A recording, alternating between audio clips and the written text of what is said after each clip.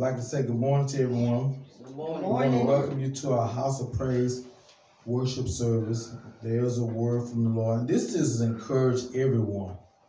Those that are here under the sound of my voice, those that will be watching by YouTube later on today. Amen. And those that are saved or not saved, God made us all. And I want to encourage you with this lesson today. God loves his children. Yeah, Amen. yeah. Amen. God Amen. loves his children. Yeah, he do. And because he loves us, he wants us to do certain things, not to be saved, just to keep us in better standing and enjoy life. Life is a gift. You know, life is a gift. Yeah. Amen. But you got a lot of people going through life and they catching hell, and it's not because of God. Yeah. And so life is not always fair too. Sometimes life throws a hard ball. Mm-hmm. And when life throws you a hard ball, you know what you're supposed to do with it? Hit a home run. Hit a home run. Amen. Amen. Come on, Amen. Pastor. But when you mess with me, I ain't gonna get you. I'm gonna call on God. I'm gonna go on my knees and I'm gonna pray. Because God say vengeance is mine. He say he'll take care of all your enemies. That's right. But when you try to take care of your enemies, God ain't gonna do nothing but sit back and watch you play God. All right. He said, I want you to be kind to your enemies. That's right. And those that cast your name out as evil. I know it's hard to do. He said, be kind to them and pray for Come them. on. Yeah. Just like we wasn't always kind to God. And he was kind to us. Amen. Right. Come on, But the man. title is called God Love His Children. Amen.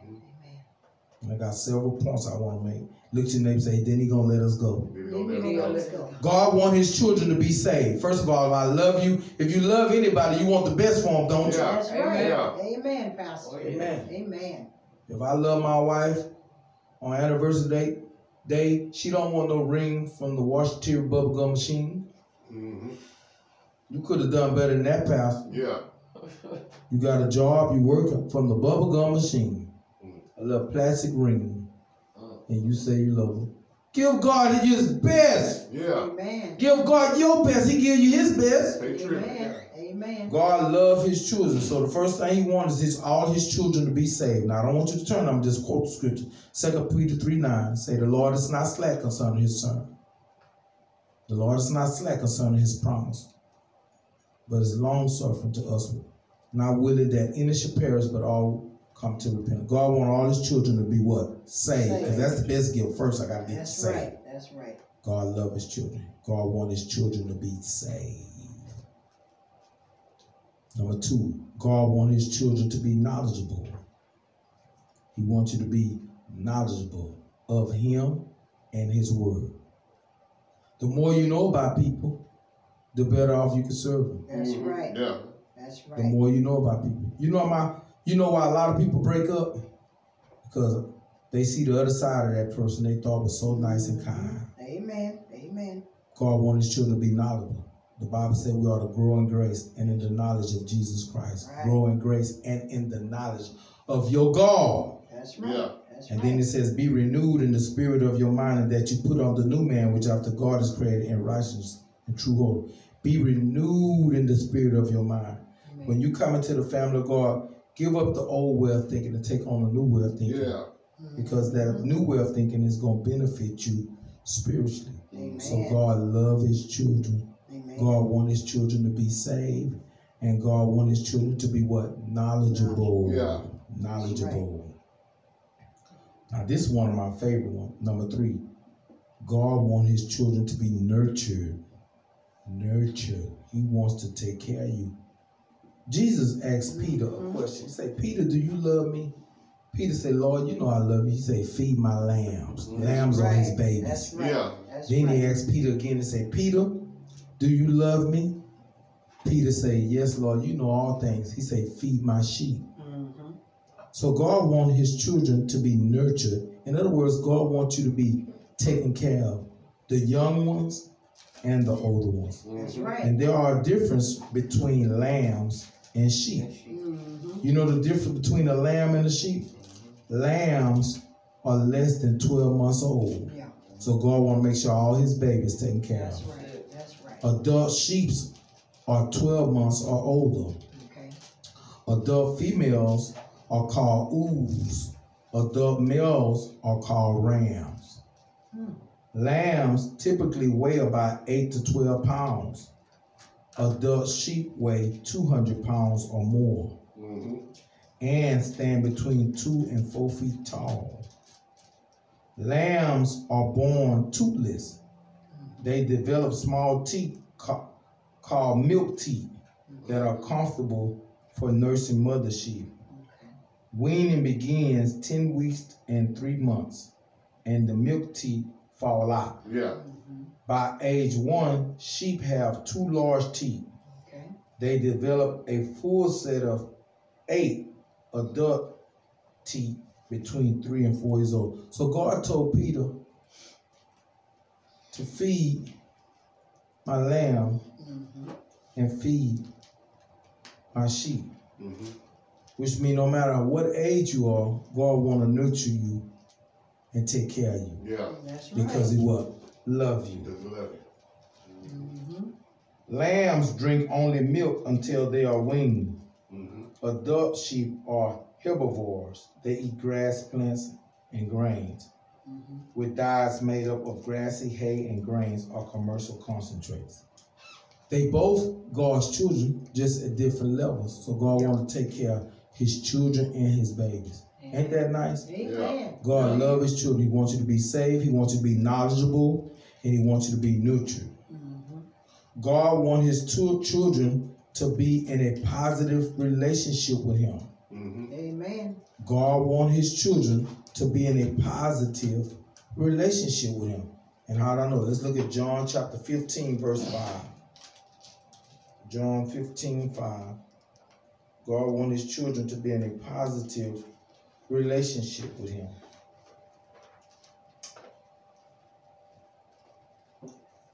John chapter 15,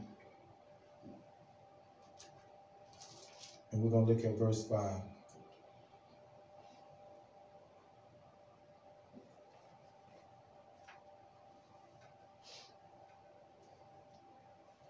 When you finally say, bless his name. Bless his name.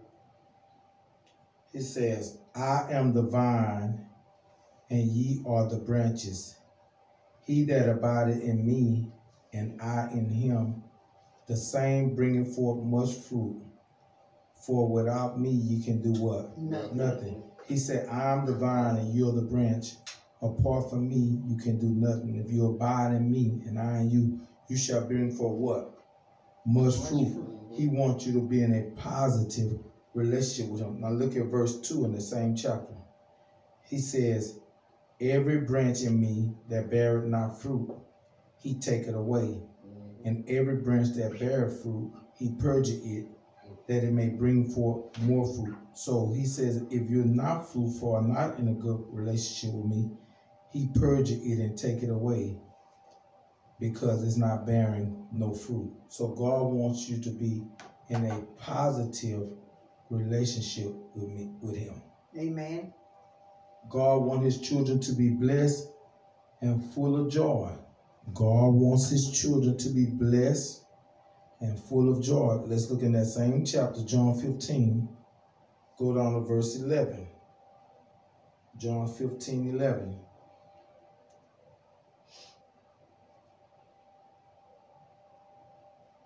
When you finally say, bless his name. Bless his name. He said, these things I have spoken unto you, that my joy might remain in you, and that your joy may be what? Full. God wants his children to be blessed and full of joy, because God loves his children. Amen. So God wants his children to be saved. God wants his children to be knowledgeable. God wants his children to be nurtured. God wants his children to be in a positive relationship with him. And God wants his children to experience joy. And the way you experience joy is that you love God back, and you honor him, and you be appreciative of what he is doing in your life. And you be kind to those that's not kind to you. And then you'll learn how to walk in love. You don't learn how to love by being around loving people. Amen. That's just called favoritism. You do for me, I do for you. But what about you do for those that care less about you? You got to practice love. Love is an action word. Amen. Number 6, God wants his children to be filled with the Holy Spirit and led of the Spirit. Don't you know the moment you accept Jesus Christ as your Lord and Savior, the Bible says from the moment you hear the gospel, you don't have to turn to the scripture, but it's Ephesians chapter 1, verse 13. From the moment you hear the gospel preached and you believe, God comes and seal you with the Holy Spirit of promise. God comes and seal you with the Holy Spirit of promise. And then Romans 8:14 says, those that are led of the Spirit are the sons of God. Those that are led of the Spirit are the sons of God. When you allow the Holy Spirit to lead you in your life and not walk in the flesh, but walk according to the Spirit, then God will consider you his sons and his daughters. That's right. Look to your neighbor and say, he ain't going to be long. He ain't going to He be ain't long. gonna be long. Because everybody needs to know that God That's loves right. you. That's what That's encourages me. Amen. Don't you feel like quitting sometime? Yeah. But you got to remember his love for you. Number 7, God wants his children to care one for another. God wants us to care one for another. Amen. Hebrews 13:1 says, let brotherly love what? Continue. Let brotherly love continue. Now, I have to read Romans 15, verse 1 through 3, because a lot of people don't know this. God wants us to care one for another. I'm supposed to look out for you, and you're supposed to look out for me. That's Romans right. 15. Let's look at Romans 15.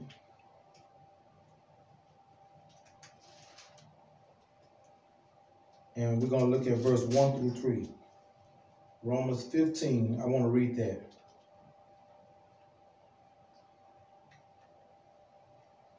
Verse 1 through 3. When you find it, say, bless his name. Romans chapter 15, verse 1. He says, when we then that are strong ought to bear the infirmities of the weak and not to please ourselves. Amen. Let every one of us please his neighbor for his good what? Edification. For even Christ pleased not himself, but as it is written, the reproaches of them that reproach thee fell on me. So we that are strong ought to bear the infirmities of the what? Weak. And not to please ourselves. Let every one of us please his neighbor for his own good edification. For even Christ pleased not himself, but it is written, the reproaches of them that reproach thee fell on me. So we are to care one for another for the good edification of our walk and relationship with God. Now let's look at Galatians chapter 6, verse 1 and 2, showing that God wants his children to care one for another. Galatians chapter 6, let's look at verse 1 and 2. When you find it, say, bless his name. Bless his name. It says, brethren, if a man be overtaken in a fault, ye which are spiritual, restore such a one in the spirit of meekness, considering thyself, lest thou also be tempted.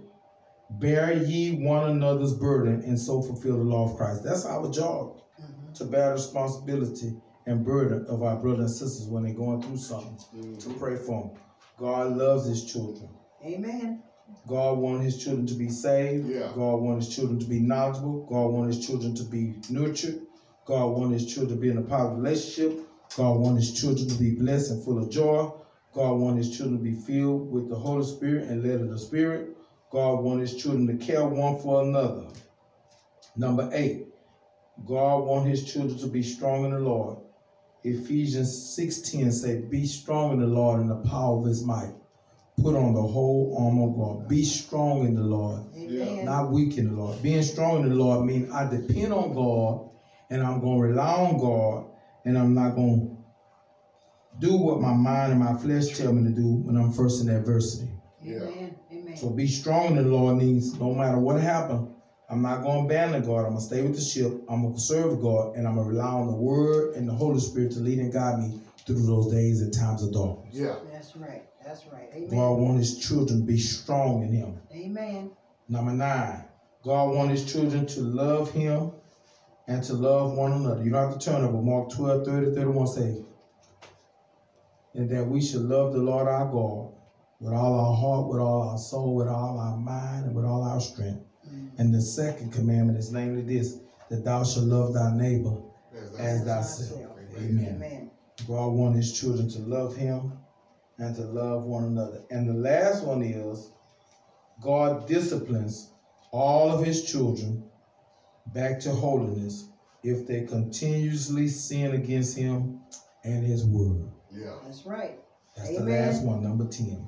Amen. God disciplines all of his children back to holiness if they continuously sin against him and his word. Which means if you get out of line, Yeah. and you get too far away from God, Mhm. he gonna discipline you, but just enough to bring you back to what? Holiness. My. That's right. Amen. He ain't gonna kill you. That's good. He ain't gonna kill you because you got what? Work to You do. got work to do. That's right. Let's look at our last scripture, then we're going home. Hebrews chapter 12, verse 6. I want you to see this. Hebrews, he disciplines us just enough to get us back to holiness. That's it. 12, start at verse 6. Hebrews 12:6 it say, for whom the Lord loveth, he chasteneth, meaning he whips us, Mhm. and scourgeth every son whom he received. Once you get into the family of God and you start living by that word and you get out of line, the Lord chastens us. That means the Lord disciplines us. And it may not mean that he afflicts us with sickness. He may take some of our blessings or withhold some of our blessings. Yeah. But it's just to get you back to the understanding that, hey, I'm in charge. I'm the master and you the student. That's Amen. right. That's right. Now look at verse 11. And it says, now no chastening for the present seem to be joyous. I mean, nobody likes when God starts taking and disciplining us or doing things to us. No chastening for the present seem to be joyous, but grievous. Nevertheless, afterward it yielded the peaceable fruit of righteousness unto them which are exercised by it. So when God disciplines us, we don't like it. Yeah. We don't like it. Just like we didn't like when our early parents disciplined us and tell us this gonna hurt me more than it hurt you. Yeah. And tell us this is for your good. I don't understand how this whipping is for my good. Yeah. And how it hurting you when I'm the one who see. But it's to get you back in order with the family rules. But God gonna discipline you, whether it be through holding back your blessings, making you some new adversaries. Sometimes God put the enemies in our lives to make us learn, straighten up. Yeah. That's right. Make you have a little conflict on the job, conflict in the neighborhood, old car just won't run right. Every time you look up something wrong, I got to spend my money on this when I'm trying to save my money for that. It's God. It's God. It's God. Because he loves you. He could kill us, but he loves us. So he disciplines us in love. And just to get us back to open up our eyes and ears to do the things that is pleasing him. That's right. So God loves us. Yes, Yeah. he does. You need to remember that today. No matter what you face, what you go through in the future, what you're going through today, what you may experience in all your yesterdays, God still loves you. His love for you is unchanging. Yes. It's that agape love, Amen. Yeah. which means I'm going to give you this love expecting nothing in return. That's right. Amen. Amen. And that's how I want you to be toward all your fellow mankind that you Amen. come in contact with. Give the Lord a hand clap of praise in Jesus' name. Amen.